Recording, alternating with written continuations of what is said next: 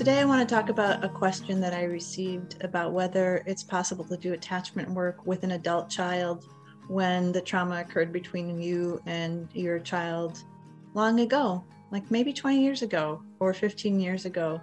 And the answer is yes, it is never too late to repair.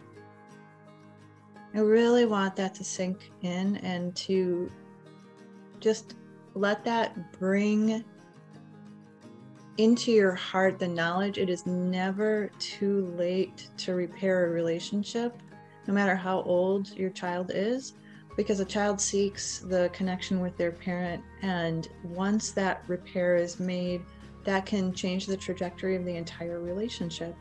So the first thing I want you to think about, if you're thinking about it for personal or with your clients, is the fact that you first have to be grounded in yourself. You are not a bad person. You have to have compassion for your younger self that may have done something to harm your child, and you didn't know at the time, or maybe you did, and there were reasons why you acted the way you did.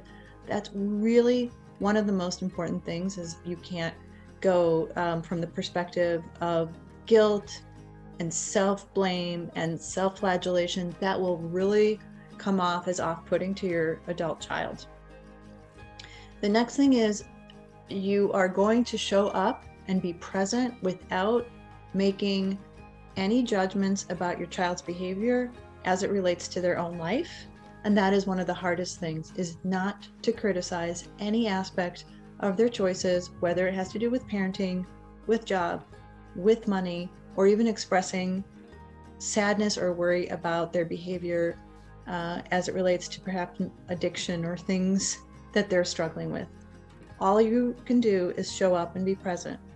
And if they need help, to do it in a way that doesn't compromise your sense of well-being. So I'm not saying that they should take advantage of you, or that you should give too much money, or to give too much time when it's at your expense.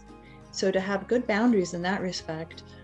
But what we call a living amends to a child who doesn't want to accept perhaps our apology could be where you show up for that person and help them in small ways without expecting anything in return.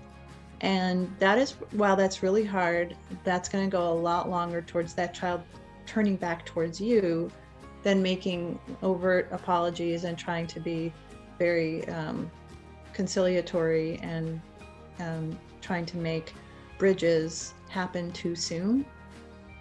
So it's just that showing up and having the faith that that is an important part of making the repair, is saying, I'm making a living amends. This is me today, and I'm interested in you, and I support you, and I want to know you just as you are.